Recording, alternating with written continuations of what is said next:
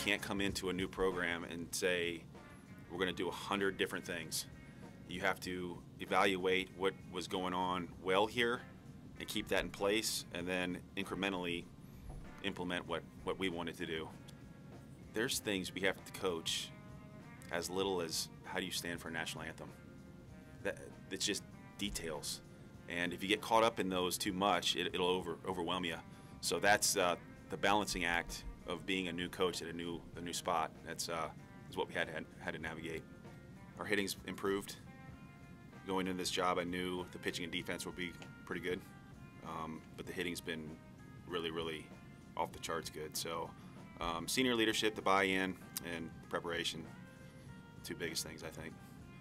The one thing about our indoor facilities, we can work on all three aspects of the game at one time in practice. So you can do bullpens, you can do infield, you can hit.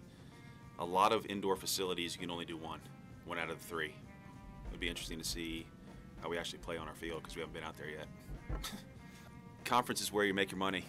You know, we're having a good year so far, but you know, you find out what kind of team you are in conference. With the parity in softball right now, if you don't prepare, anybody can beat you. You know, the more I'm around, you guys will figure out that I don't look ahead too much.